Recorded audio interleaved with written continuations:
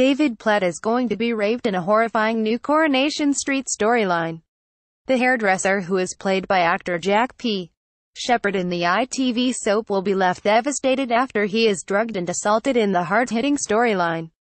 David will undergo a horrific ordeal next year at the hands of newcomer Josh. He will be seen enjoying a drunken night out with personal trainer and mechanic Josh before he is drugged and assaulted. Josh will arrive on the cobbles in January and be a hit with the locals as he tries to get them into shape for a charity boxing match. Viewers will be spared any explicit scenes, and instead, the store will show David wake up in Josh's bed and realize the horror of what happened to him. The story will focus on how David copes with the assault and his guilt and shame over it. The storyline will focus on David dealing with the horror of rape. A source told the Mirror there won't be any overly explicit scenes. What has happened to David will be implied by his reaction and behavior when he wakes up the next day and starts to remember some of what happened.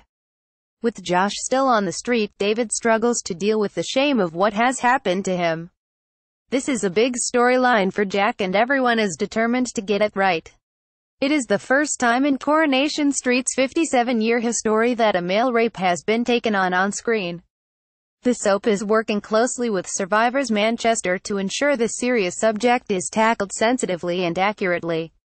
Coronation Street's David Platt, devastated by death of his wife Kylie I. May celeb campmates have lost over 6 stone already in the jungle. Katie Price jets out of London after Andrea McLean wedding snub by May celebrity boss is forced to deny, and McPartland said racial slur. Tara Palmer Tompkinson left £2.3 million estate to kids she never had. Strictly's Molly King leaves hotel separately to AJ Pritchard. A recent report revealed that more than 12,000 men are raped each year in the UK, with more than 70,000 dually abused or assaulted.